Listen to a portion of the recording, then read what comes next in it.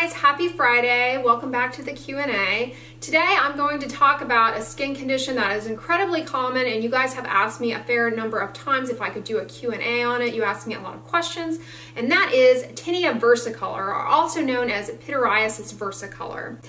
This is a common yeast skin infection that appears as patches on the body of brown spots, white spots, pink spots. It can occur oftentimes on the upper trunk, on the upper chest, the back, on the flanks, the sides of the body. It can also occur on the neck, but honestly, it can really occur anywhere on the body. It is most common in young adults, and it's also more common in men than in women. However, it can occur in any age group, and it can occur in young children as well as older adults.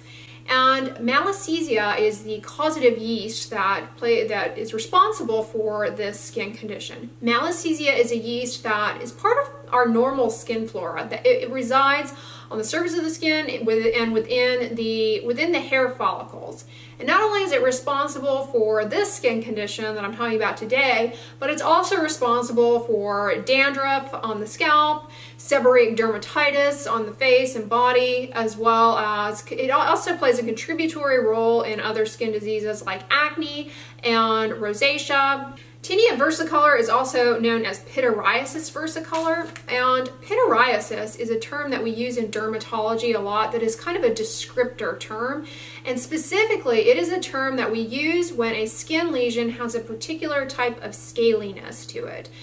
Yes, in dermatology we describe everything as a very descriptive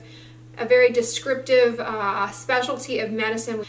Many different ways of describing things, and we describe the scale on things. For example, in psoriasis, the scale of psoriasis is often referred to as psoriasiform or micaceous, and that it kind of is large flakes of scales that are layered one on top of the other. If you sidelight them, they kind of have that reflective glint like mica.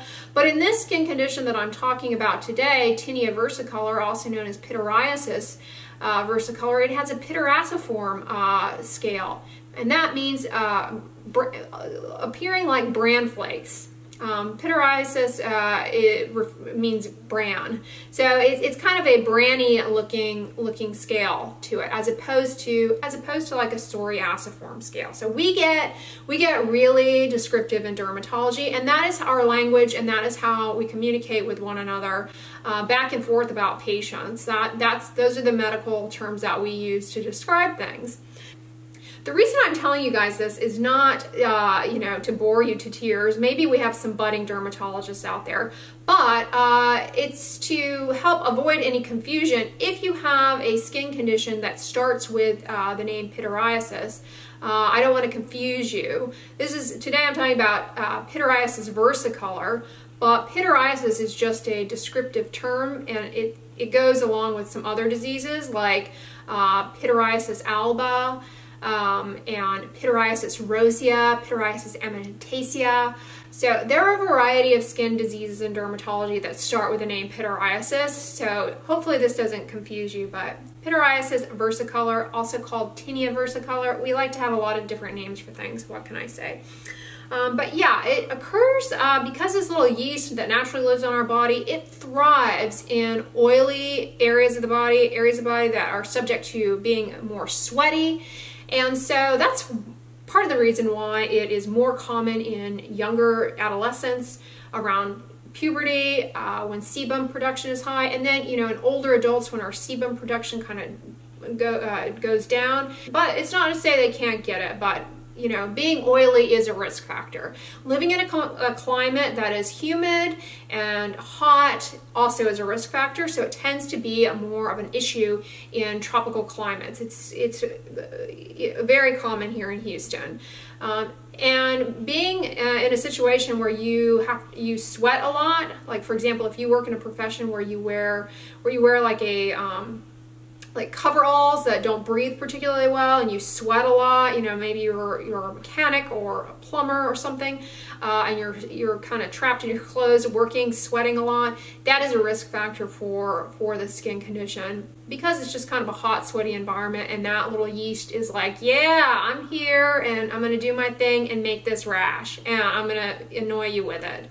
And so I talked about the name pityriasis and what that means, but the other part of the name, versicolor, refers to the fact that there are various colors, basically. Brown is one color, and the brown color is a result of the little yeast can increase the number of kind of pigment molecule sizes, I guess you might say, in the pigment cells and result in brown discoloration.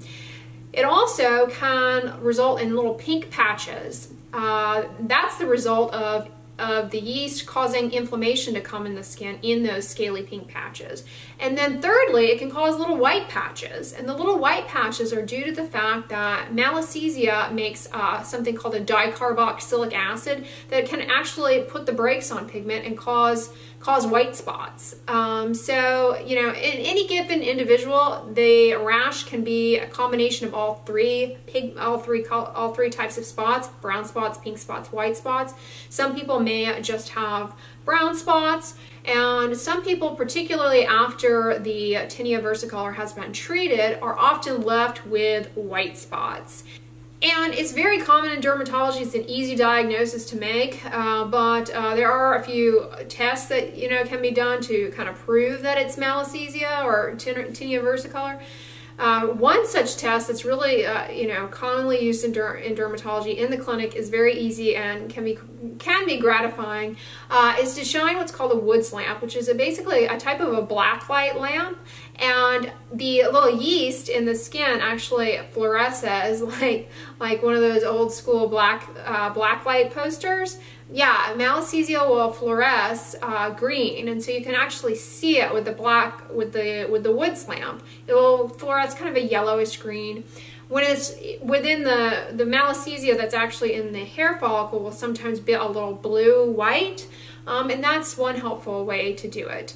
Also, you know, we can scrape off some of that scaly stuff. We can scrape it off onto a glass slide and look at it under the microscope, and you can see the little Malassezia yeast there in that, particularly in brown scaly spots. You can really find a lot of the Malassezia in that scaly stuff, and it looks like it looks like spaghetti and meatballs under the microscope. So for those of you who are budding dermatologists out there, if you are battling with pityriasis versicolor or Tinea versicolor, TV, we just call it TV, but we just call it TV, and short for Tinea versicolor.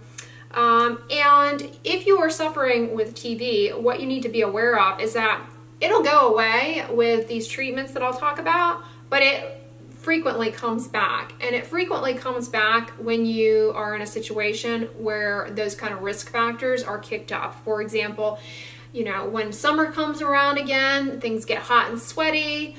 If you use a lot of oils and body oils on the skin, that also can cause this problem to kind of flare and come back.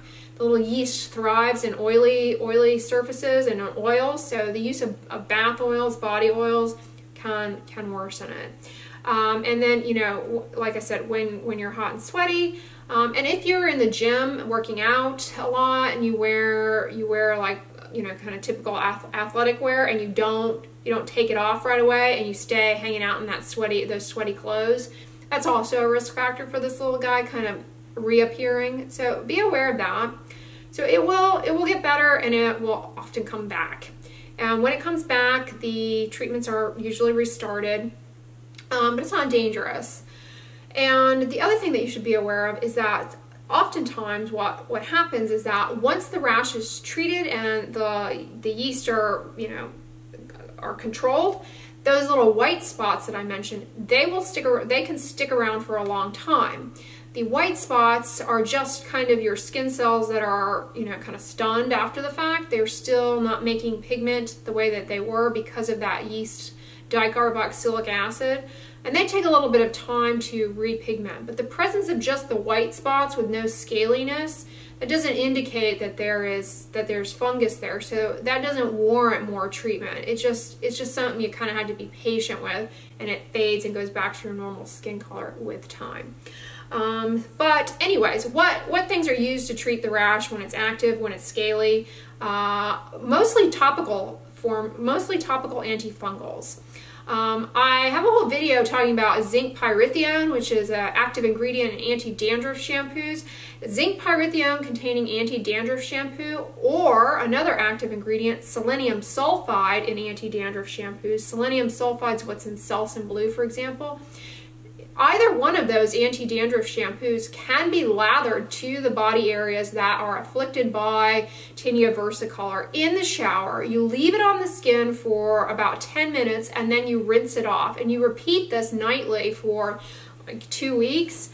And that will get that malassezia kind of in check and help the skin rash to get better. And then thereafter, if you are somebody who suffers with frequent recurrences and flares of it, you can actually do that little body mask treatment, you know, on a weekly basis, monthly basis. So long as you remember to do it, it kind of puts things in your favor for reducing the chances that little bugger will flare down the road. So for example, say you know you're going to be going somewhere where it's hot and humid. Doing this in advance, doing this while you're in that environment can kind of help keep it from coming back. Other antifungals that are also effective are ketoconazole works great for this. This was in Nizoral shampoo.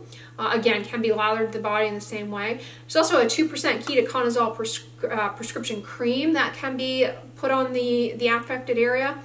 The shampoos are a little bit more cost effective, however, and that it can be harder to get the cream all over the entire body. You know, the creams are usually in a smaller tube. So depending on how extensive it is, the shampoo might actually be a more rational way to go for you. And you know, it's not as though the shampoo method is not as good as a prescription. Sometimes people are under the impression that if they're using a prescription, they're using a better treatment, and that's not usually the case. That's not always the case, particularly in dermatology. We have so many things over the counter that are effective treatments that, you know, that's important to understand. Getting a prescription cream does not necessarily mean you are getting a better treatment than using the anti-dandruff shampoo.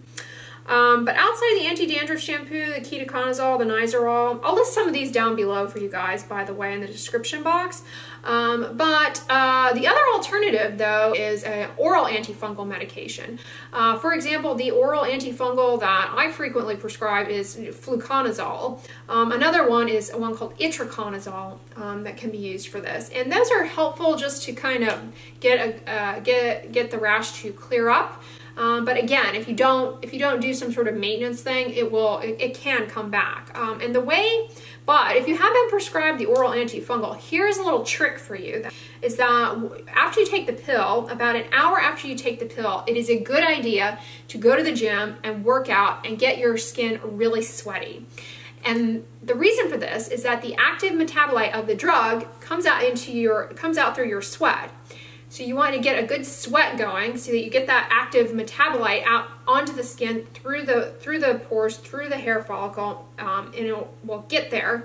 And then what you want to do, even though it seems counterintuitive, is to hang out in your sweat for about 2 hours before bathing. So to let that active metabolite really get in there and get to where it needs to go. And then you can rinse it off and take a shower. I know that's counterintuitive. I always tell you guys you should, you know, rinse your skin as soon as you get done working out to remove sweat. This is one situation where you actually want to hang out in your sweat to let that active metabolite of the antifungal really get in there and get rid of the little malassezia.